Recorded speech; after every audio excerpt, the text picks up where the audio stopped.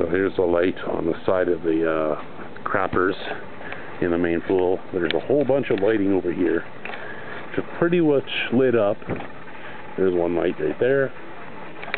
But this actually has a lot of lighting around the pool and the area.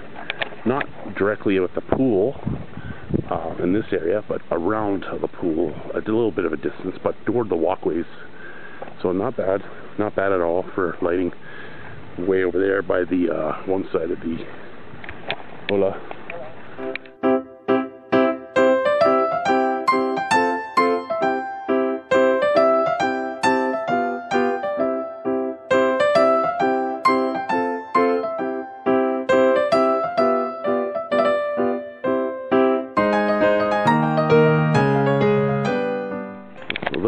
A bunch of lighting along the walkways and such.